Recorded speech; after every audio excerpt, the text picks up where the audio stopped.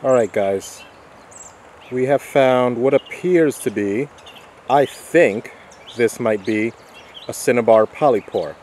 And in a second I'll show you the underside, and it is in fact a polypore. And we're going to try to identify this mushroom through a series of tests. Alright, so first things first, what we want to do is just extract the mushroom. We want to prove to the viewer that this is in fact a polypore and not a gilled mushroom, because that matters, as you all know. So let's take a piece off here.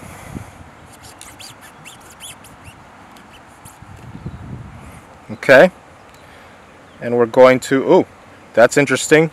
Upon touch, I'll show you guys that in a second. Alright, so upon touch, we got some bruising here. Right there, we got some bruising. Also right here, on the center point, we got some bruising.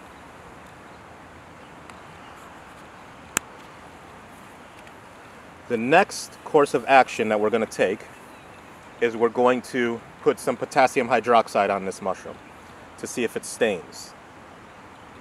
And if it's what I suspect it is, and I think that this is a cinnabar polypore, we should see maybe like a olive to purplish stain on the pore surface. Oh, it's hydrophobic. Sometimes that happens. So what you have to do is kind of, let it blob on there and let it sink in a little bit. And as you can see, let me see if I can focus better here. It's staining like a blackish brown color.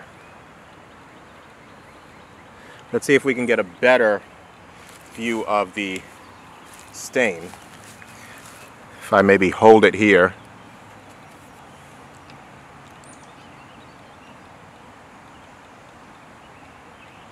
And let it kind of sink in for a little bit before I let it drip off.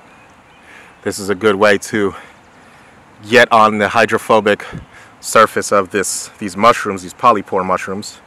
Then we let it drip off and see the color change there.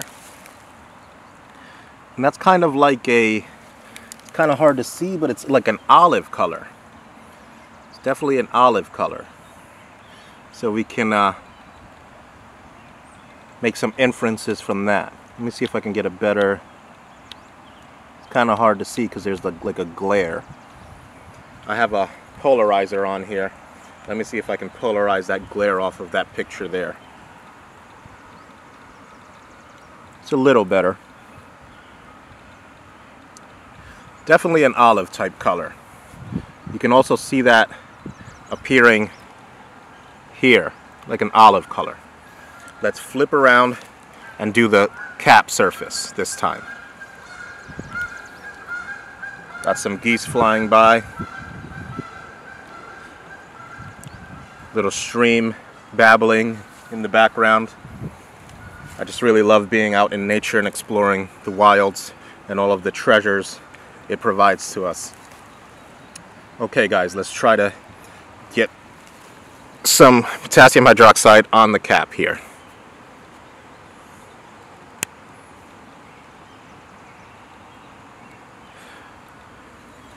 Okay, it's an immediate color change, like a grayish purplish color. So these are clues. On the cap surface, we have a bit of a color change, grayish purple color. On the pore surface, we have some olive, kind of drab olive color, or maybe a yellowish olive color. Let's revisit the pore surface again. And yes, oh yeah, you can see a definite, let's see that here. See if we can get that to focus. A definite kind of yellow olive color. That's very interesting.